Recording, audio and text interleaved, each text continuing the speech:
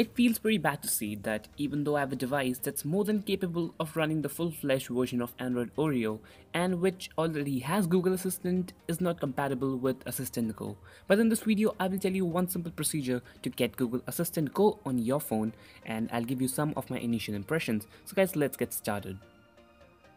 Now talking about the first step, you have to go to the link in the description and click on see available APKs. Now select your architecture. In my case it's ARM64. You can have ARM or ARM64, so just select your architecture. Now scroll all the way to the bottom and click on download APK. Once you do that, you will be headed to some other page and download will start shortly. Now download will complete in a very short while because it's just a very small APK.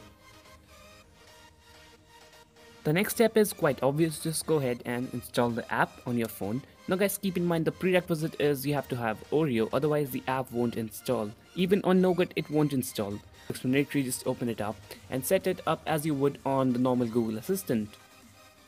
Now talking about the app, it's a standalone app and it's awesome because you do not need anything to run it.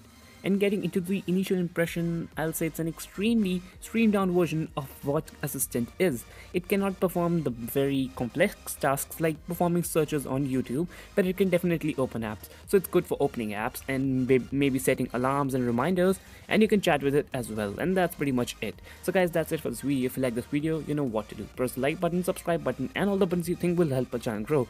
This is one that link for the moment. Have a nice day and bye bye now.